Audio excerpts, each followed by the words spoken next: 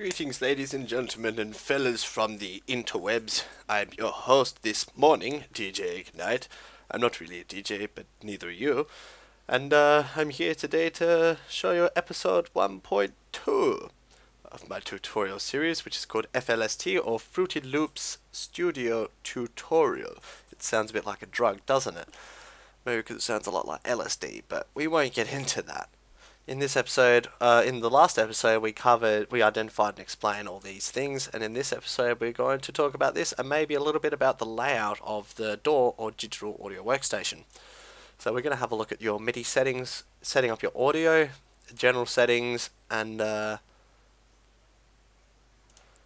project info and general information. Sorry, I just had to think about something there.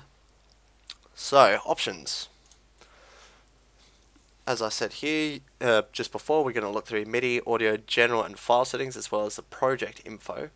And if you'll notice, these are under different sub-menus like system, project, MIDI and switches, which you can't actually click on.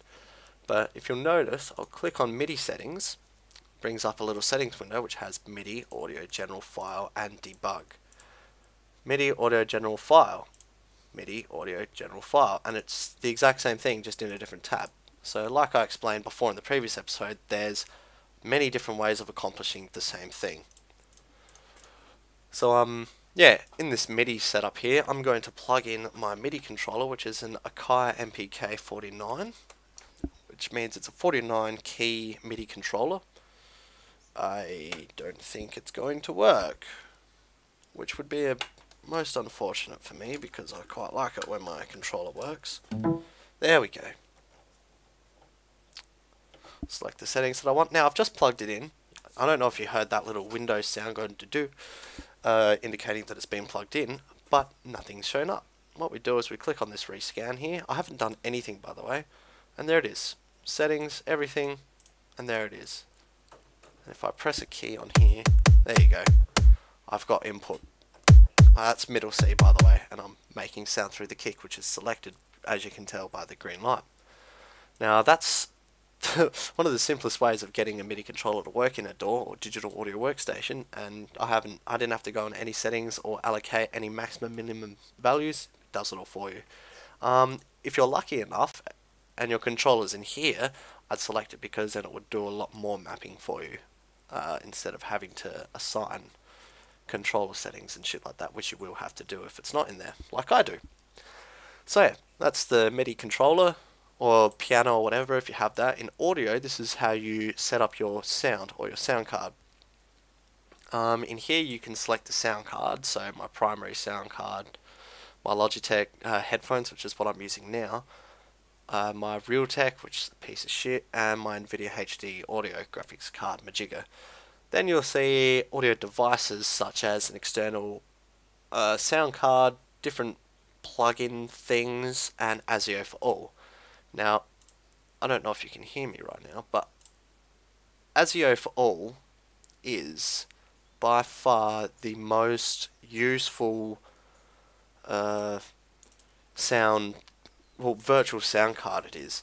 And what it does is, instead of getting your sound card to, this is what it looks like by the way, instead of getting your sound card to process all the sound, which sound cards can't really do that well, it buffers the sound and gets your processor, your CPU, to process the sound for your sound card, and then it gives it to the sound card to play out.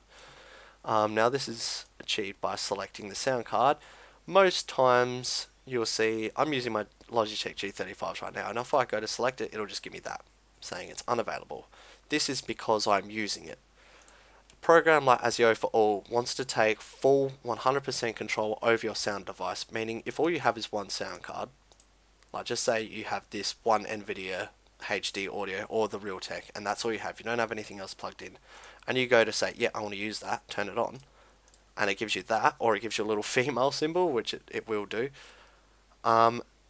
That means that something else is using your sound card, whether it be Steam. If you have Steam on, that will be using your sound card, so ASIO won't be able to take full control over it. If you have a web browser open, or if you have iTunes, a media player, anything like that that can generate sound, that will take control, that will stop ASIO from taking full control over your sound card.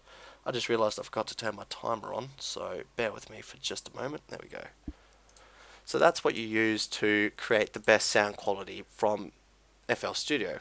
At the same time, I'm fucking lost where I am. At the same time, you can set the buffer length.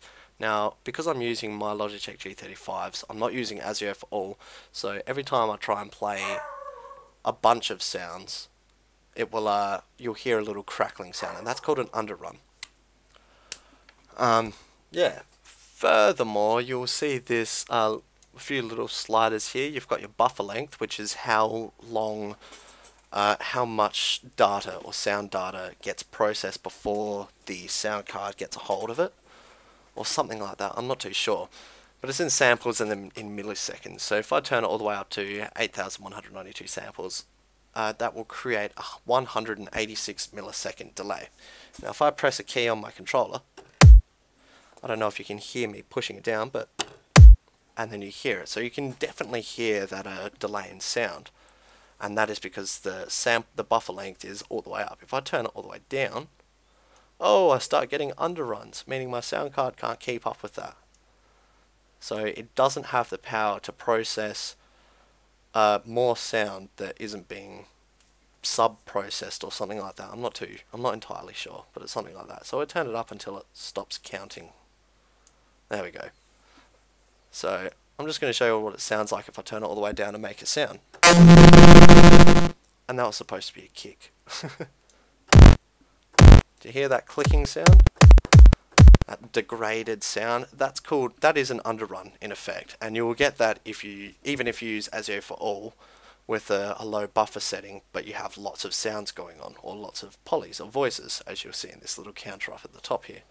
So we turn it up a little bit, but as a result you get more latency in response. So if you're trying to record live with a controller like I do, it's going to make it a bit difficult. But you'll always want to use ASIO for all, because you'll get sick and tired of hearing that clicking sound. So we'll just turn it up to 111 milliseconds. This offset percentage, I don't know what it is. You'll want to turn all these on because they might help your sound card. You also want to give your shit the highest priority. Include safe overloads. I don't know what any of this does. And mixery sampling. Now this is what every time you create a song, you want to turn down the settings to linear or 6-point hermit. And this is just all quality control. This is only when you're composing, and then when you're finished with the song, you turn it all the way back up to 256 or 512 when you're exporting the final product.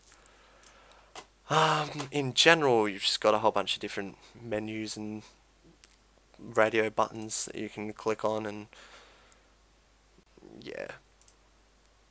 Oh, there you go. There's that odd pattern selection thing, which is deemed obsolete, end quotations. File where all your shit gets stored by default. Autosave. I'm going to get it to autosave frequently, and debug, which unless you're super duper computer nerd, which I am not, I don't know what any of this means. Now you see system and then project at the bottom here. If I click on project, I'll get another two, and also system and project, and then you've got project info and general settings. So you have system, which is up here, and project, which is here, and then you got project info and project general, which is info and general. So once again, it's the same way of, multiple ways of accomplishing the same thing. In info, you can name your song, allocate a genre to it, the author, which is your artist name, and slap in some info about it, and even show you how much time you've spent working on it, which so far I've been recording for 30 minutes because this is the second tutorial. And then you can set the general information like the time format, which I don't do anyways. Yeah, so that's it for this tutorial. Actually, no, it's not. I've got another 10 minutes, so I'll just quickly tell you how to change the layout of your DAW or digital audio workstation.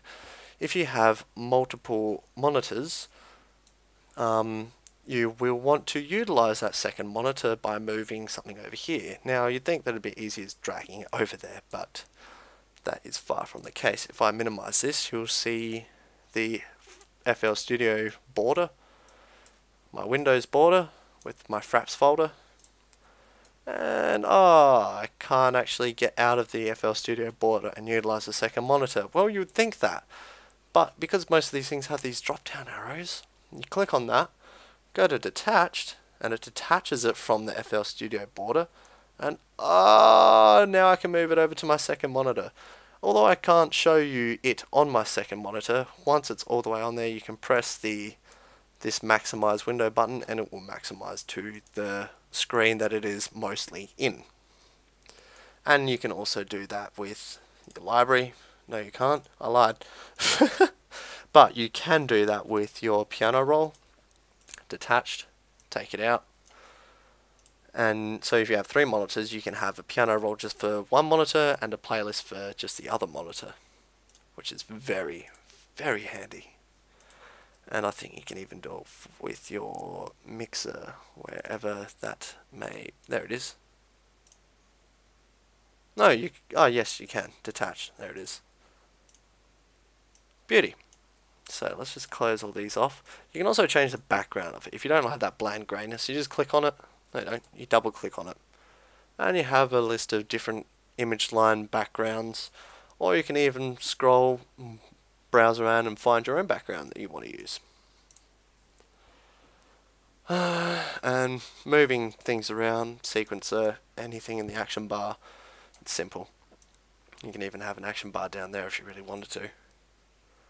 It's pretty customizable to a certain degree.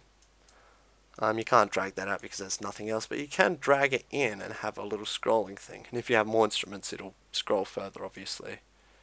And you can't drag it outwards either, but you can drag it inwards. Amazing. So it's very much like a regular Windows computer, but yeah, that's pretty much it really for this tutorial. Now that I've fucked shit up, I'm just going to quickly put this back together while you're watching. Excellent. Thank you for watching this tutorial. This is the end of episode 1 altogether. So 1.1 we did that, in 1.2 we did all of that. Next episode will be 2.1 and we'll be making some noise, which is the good part. So stay tuned for that and I will see you again shortly. Farewell for now.